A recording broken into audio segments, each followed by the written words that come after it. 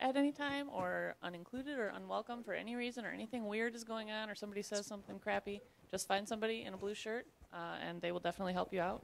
If you can't find someone in a blue shirt, the front desk can help you. Also, we have thumb drives over across the street at Jillian's with betas of all the cool things that we heard about this morning. So that's a cool thing to check out later if you want to. Our next speaker is the co-host of the Unprofessional podcast and also the designer behind Vesper. So please give a hand to Dave Wiskus.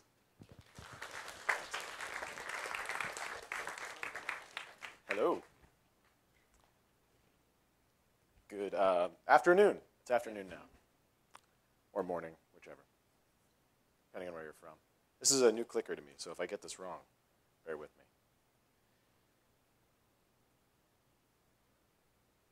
How's everybody doing today? Good? Not a lot of enthusiasm so far. So here's what I'm going to do. I want to dial up the enthusiasm just a little bit. I'm going to get a video of you guys. Call Andre right now. I'm going to take a video. What I want to do, this is for my mom. I want you guys to clap and applaud and be excited as if this thing ended and it went really, really well.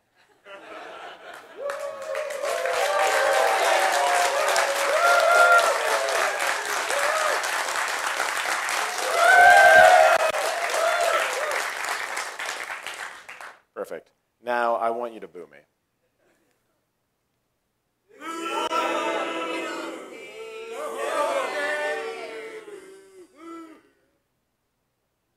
All right, one of those I'm going to send to my mom, and the other one's just for me. We'll make sure that's vibrating the whole time. All right. So now that we're a little bit more excited, let's talk about some stuff. So the name of this is How to Make a Vesper. And that's kind of what I'm going to talk about. What I'm really going to talk about is people. And what people mean to software, and what people mean to me. And I'm just going to tell some stories. And it's not going to be technical. I'm not going to tell you anything about Photoshop. My job title is designer, and it would be really easy to do the sort of here's how you design things version of a talk. But what I'd rather talk about is people, not necessarily places. And not people like fake people, or slightly less creepy fake people, or people taking selfies.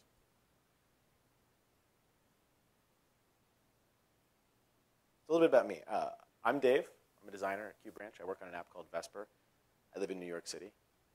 I have a dog, Pixel. And in addition to designing things and being on podcasts, sometimes I go to conferences and I get to play Rockstar. And sometimes I do things on Twitter like IRL emoji, which is pretty much exactly what you think it is. Recently, I went to Ireland for a conference. And on my way in, the customs guy does his usual, what are you here for, business or pleasure? I thought about it for a second. Well, I guess business? And he says, well, what are you doing here? So it's a conference. So he writes conference on the thing. And he asks, what kind of conference? I said, well, it's a conference for people who make iPhone apps. He's like, okay. How do you get into that? I thought about it for a second. I'm like, well, I just kind of started doing it, I guess. I met some people and like, well, for you, if you want to get into this, like, you can just go to developer.apple.com and you can have the same tools that I have. And he goes, really, it's that easy? And I said, yeah, I mean, you can get started like anybody can. He goes, oh, I know what I'm doing tonight. And I thought, wow, what if this is his introduction into making software, what a great moment. What a great thing that he's going home that night to look up the developer tools and see if he can get started making his own iPhone app. And I kind of hope to see him at the next conference. At some point, I'm going to tell this story, and I hope he comes up to me after the talk and says, like, I was that customs guy.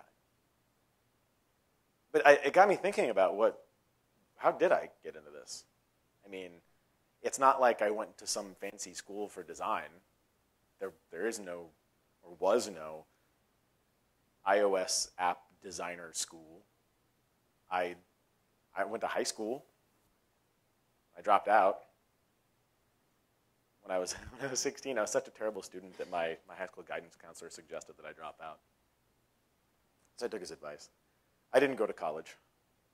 That's not a missing picture. That's just I didn't go to college. Instead of college or university or whatever, I just stayed at home and I played with computers instead. That was kind of more my thing. And for a long time, I was really into Linux. The problem with Linux, though, was that I spent all of my time working on the computer, and I wasn't really thinking about the computer as a tool to do another job. And then a few years later, I discovered my first Mac. It was a 12-inch PowerBook. It changed my life. Suddenly, I was spending all of my time reading things like Mac Rumors and Daring Fireball in NetNewsWire, of course. And I got the itch to make something. I'd been stealing Photoshop since I was about 15, so I figured I could draw pictures. I could find somebody to write the software. So I started a little thing called CodeHanger, probably the worst name for a startup ever. It was Twitter for fashion, Twitter for your pants. That's how we pitched it. You could probably guess why it didn't do so well. But it was like a microblog thing where you take a picture of what you were wearing that day and you post it, and other people could comment on your outfit and tell you, like, oh, that looks great on you, or you look fat, don't do that again. Mostly the former, thankfully. But it just wasn't, I don't know, it wasn't very compelling. We were maybe a few years ahead of our time, and I think if we were to pitch that today, we might get funding. But it was at first it was just a website. There was no app. And I was at a conference, the first 360i Dev, accidentally. I was in town at the same time as the conference in San Jose, and a mutual friend had sent an email to me and Brent Simmons saying, hey, you guys are both in town. You guys should meet. You guys should have a drink. And so I did. I went to Brent and had a drink and met some people. He introduced me to some of the people that were at the conference with him. And the thing that I noticed about all these people is how happy they seemed. They seemed so excited just to be there, to be doing what they were doing. And I'd never really seen anything like that before. I'd never seen people so content with their job. And I thought, well, I need to do this. This should be my job. I need to get into this world. And I just kind of kept hanging out with Brent. But while I met a guy, and I asked him, like, well, I'm doing this thing, this social network for clothing sort of deal, and we could use an app. You make apps, like, ballpark it from, like how much of a cost am I looking at to get an app made? And at the time, I didn't know any better, something like a couple grand. And he responds, we can't even start this conversation for under $30,000. I'm like, oh, well then. And he goes, here's my advice. Go buy a book on iPhone development and just learn how to do it. So I went home from the conference and I told the guy that I started this thing with, hey, we need an iPhone app and it's going to be really expensive. We're just going to have to make one ourselves. Let's go buy a book. So we bought a book and he learned to code and I kept doing Photoshop-y things.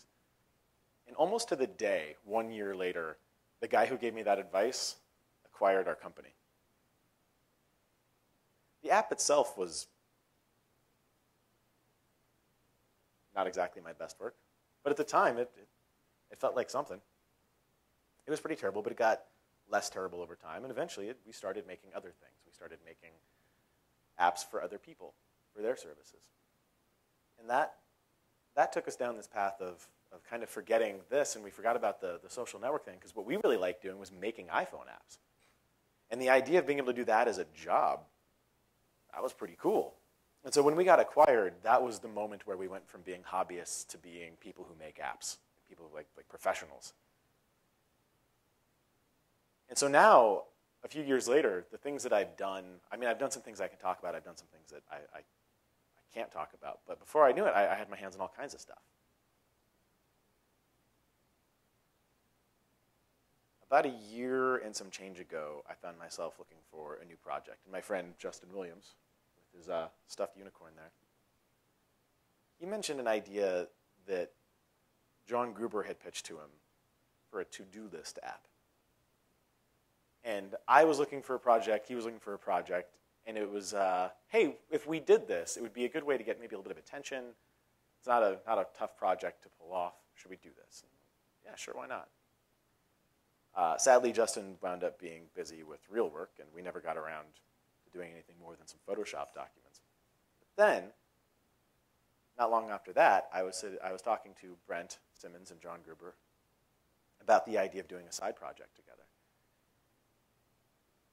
And I said, well, I have this, like some Photoshop work from the thing that we were working on. We looked at it, and it was, well, that's a start, but we don't really want to make a to-do list app. And we started talking through our first real iteration session of, well, maybe if we did things this way, or maybe we could do things this way. And we just threw the idea out, and we started building it back up from the ground. And we realized that the idea itself was good, but it shouldn't be to do so much as it is just getting ideas down on paper, so to speak. And this was at the Singleton conference, the very handsome guy English. And if not for not just meeting Brent and being introduced to the world of iOS people, but meeting people along the way, meeting my friend Guy, who invites me to come to this conference, and having this chance meeting where we're sitting down to talk about a side project that ended up becoming our main project and has become my day job, I wouldn't be here. I wouldn't have the opportunity to do these things. And the earliest versions of Vesper, what became Vesper, looked very, very different from what it looks like today.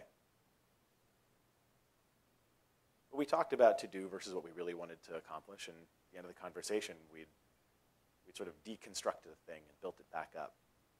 Our first real design meeting.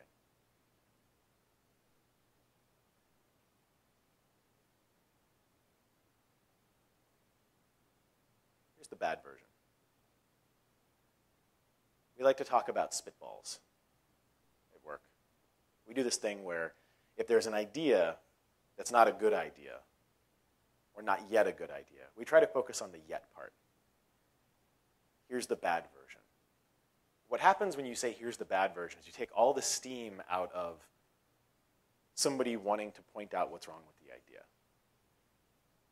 Hey guys, spitball. What if we did this? And sometimes people like us, it's really easy to go, well, yeah, but. And here are all the problems with your idea. But when you say here's the bad version, just a spitball, just throwing it out there, you're not inviting people to criticize. You're inviting people to, instead of saying, yeah, but, say yes, and. Like, yeah, and maybe we can do things this way, or maybe we can twist it in this way, make it a little bit better. And so instead of criticizing each other, we end up in a place where it's collaborative. And when we look at Vesper, the process of making this thing, see if my slide's going to work. There we go. You start a conversation with here's the bad version. You give yourself license to fail. And you give your teammates license to give you honest feedback. An idea is a seed. You can plant the seeds, and some will sprout. Others never do. Sometimes the best stuff starts with a bad idea. For an example of bad ideas, take a look at a slide that takes a full minute to get through. We're really big on animations. These are iterations of what the app looked like in its development stages. A little different from what it turned out to be. Yeah. So it's really easy to say things like great artists steal, which is us stealing that from Steve Jobs, who stole it from Picasso or whoever. In the early days, a lot of our time was spent doing two things. We were working on Vesper, and we were playing letterpress. Probably sometimes playing letterpress more than working on Vesper. And what we learned pretty quickly is that great artists steal from Lauren Brichter. Because at the time, we were looking at letterpress, and we're thinking, there's something here. There's something about this style of UI. It's so stripped down. Like the game itself, you could almost say, had no real UI, but it had so much character. It didn't feel stripped down. It just felt pleasant. It felt basic, but in a good way. It wasn't trying too hard to impress you, and the gameplay itself is what stood out.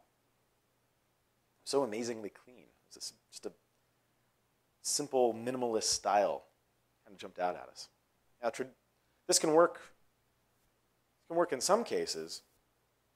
Works really well for a game, but for a utility app like what we were working on, usually the UI is pretty straightforward visually. There's not a lot of room for flourish. But we decided to kind of go nuts and see if we could pull it off. We studied the colors, we studied the shapes, the animations, hoping to find the right recipe for how these elements could get pulled together. One of the things that we stared at a lot were watches. It's really easy in the software business to get all of your inspiration from other software. And the thing that it feels like we miss when we do that is the human component. Because these are things we kind of think in ones and zeros and colors and shapes and how the software moves and how it looks and how it behaves and is there a bug. And it's so easy to forget that there's a human being on the other side of that glass.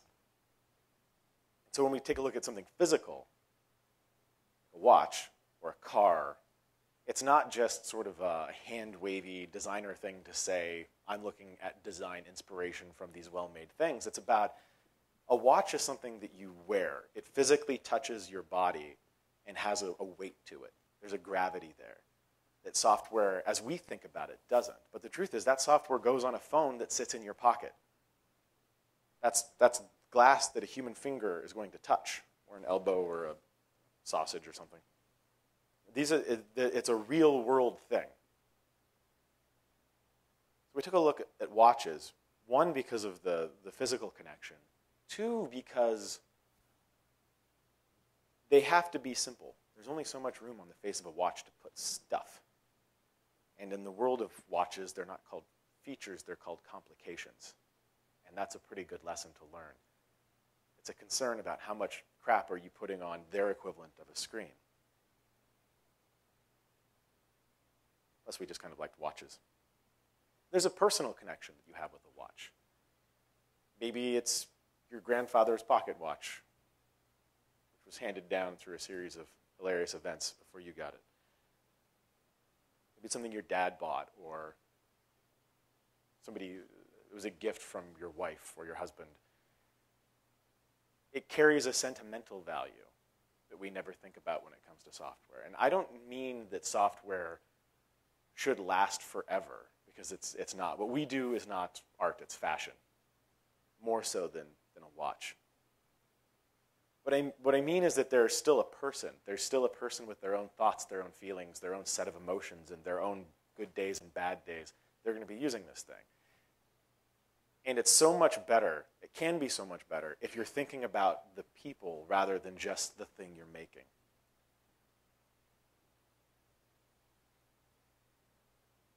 The picture on the screen right now, this is a Rolex ad from the 1960s. And there's just so much happening in this photo.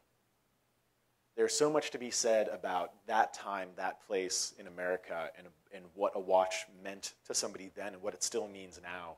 And there's gender politics and there's social politics, and there's a rich story being told in one photograph, from the tilt of his hand, the cuff. You can tell he's in a certain type of social situation right now with the glass. This is casual but dressy, so maybe he's at a ball or a black tie event. And you can see very clearly, no mistake, he's holding that glass with his left hand, and you can see there's no ring on his finger. But the other hand reaching toward is tilted where you can't see if there's a ring. And there's just so much happening in this picture. There's so much thought that went into this. And this is just the ad for the watch.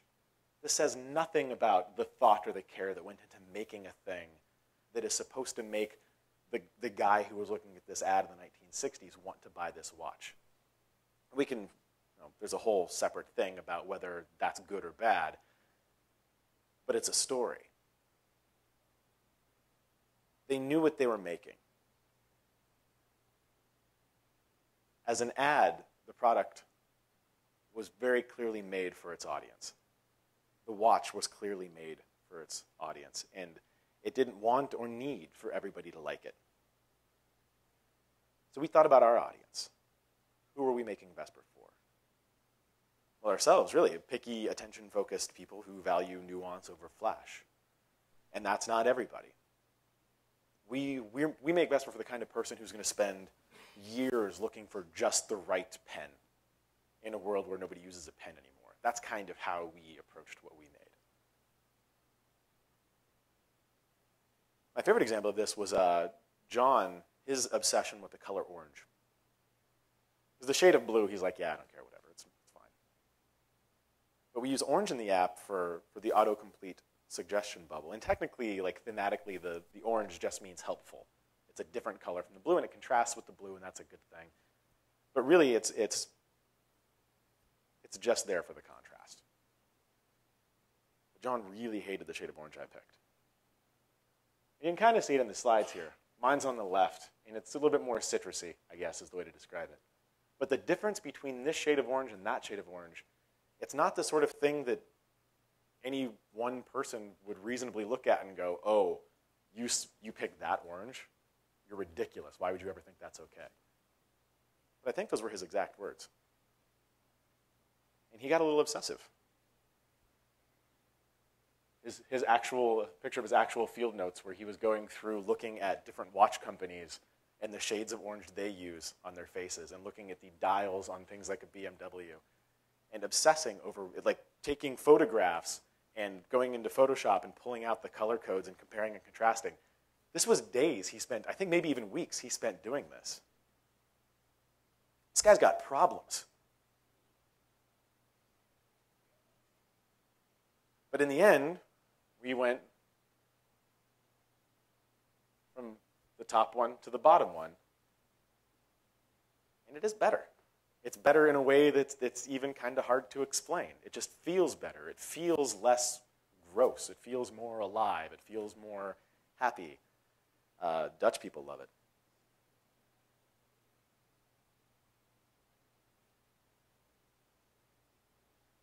Vesper is an app with a clear conscience. It knows what it wants to be, and it's not going to be distracted trying to be something that it's not. We get asked about Markdown support a lot, or rich text formatting. Those are perfectly valid ideas. It's just not Vesper. John likes to say that it supports Markdown just fine. It doesn't render it. Vesper is about simplicity. You get in, you capture your idea, you get out. You can browse through your ideas, start connecting them. But that's pretty much it. We're not trying to do anything fancier than that. We're making a thing for a very specific type of person. Like the watches. For example, when I do wear a watch, my regular wear watch, has no second hand. Hour and minute. That's all I get. Because I don't need to know the exact second. That's not how I think about time. This might be why I'm late to everything.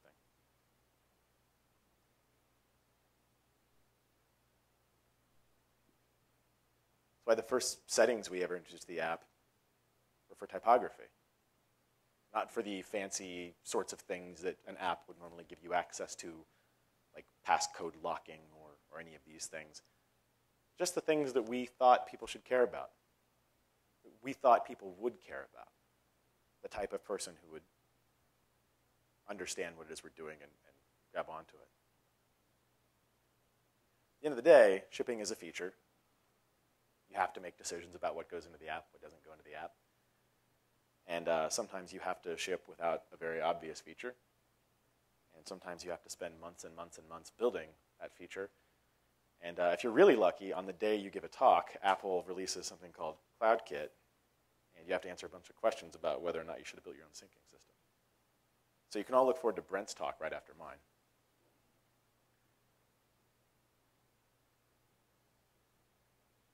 So I think about that question.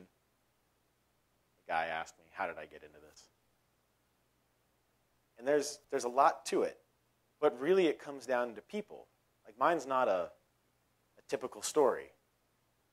And I wouldn't be here now if not for the people. I wouldn't make the things that I make without the people.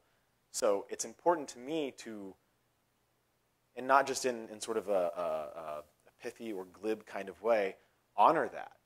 Like acknowledge that without human connections, I wouldn't be here. Therefore, the things I make should encourage and reward human connections, acknowledge human connections. It's why in our marketing materials, there's things like a picture of my dog. It's to remind people that the people who make this app are human beings. It's not just software you're getting. You're getting a set of people's thoughts and opinions about software. It's why we include on the App Store a picture of John's son, Jonas. The people are the most important part of this. The people I work with are my friends, the people I meet at conferences, the people I get to travel the world and do things like this and shake hands with you guys. This is the coolest part of my job. I wouldn't want to do this if I were all by myself. I don't mean like if I were a one-man shop, but if I were just make things and put them out and never get to meet you guys, never get to meet people who use the software, think about them, there'd be no incentive for me to do this job. So it's all about the people. It's all about humans. And I am pretty much exactly on time for once. So my name is Dave Wiskus. I have a Twitter account. Thank you.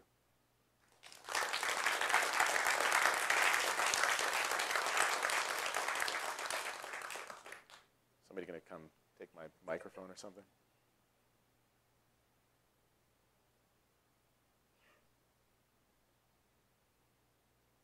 I'm just going to stand here for a minute. Let's make it weird.